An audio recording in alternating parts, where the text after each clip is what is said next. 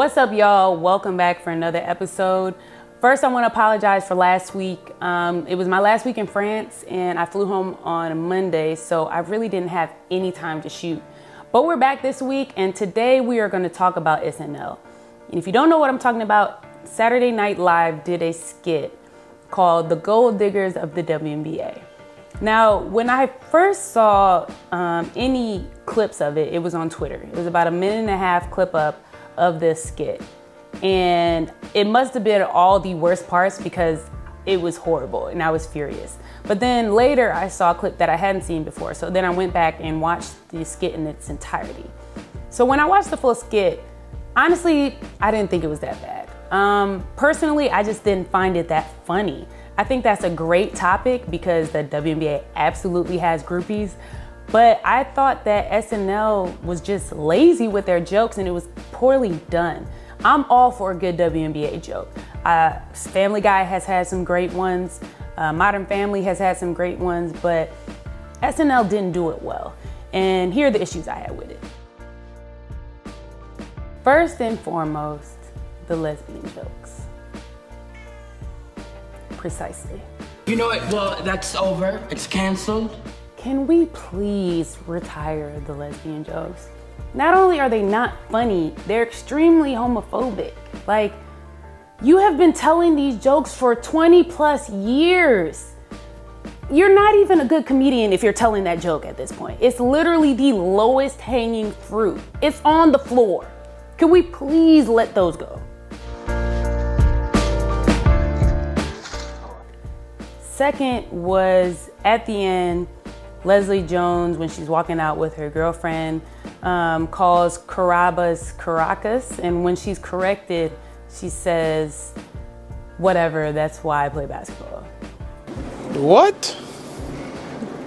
Bro, what are you talking about, man?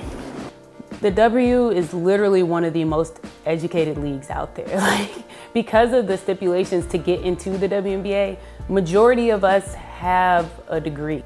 That's not even a legit joke. Like, I feel like all good jokes are supposed to have a little bit of truth in them, and that definitely was not it.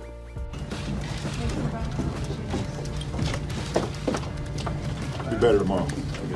So lastly, I think what bothered me the most, because it wasn't necessarily offensive, it's just more irritating, was that the only reason any of these things were irritating to me was because it's just overall a tired narrative.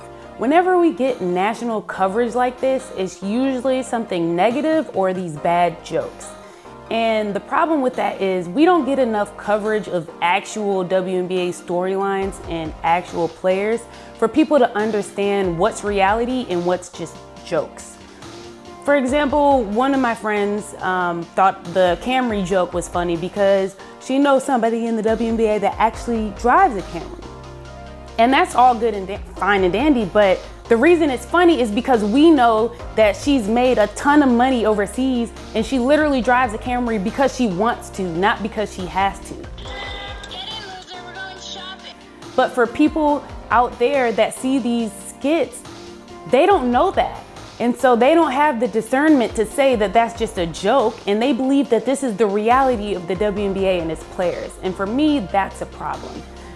Until we get to a point that we get like better coverage, or when people are giving other narratives of what the WNBA actually is and the general public understands who we are and what we represent, it's hard for them to see these jokes and find them as just jokes.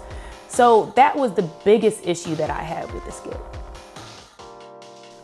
Overall, I just thought the skit was pretty irresponsible and poorly done, and I really wish it wasn't because it's a great topic and I love WNBA jokes. I think they're funny when they're good.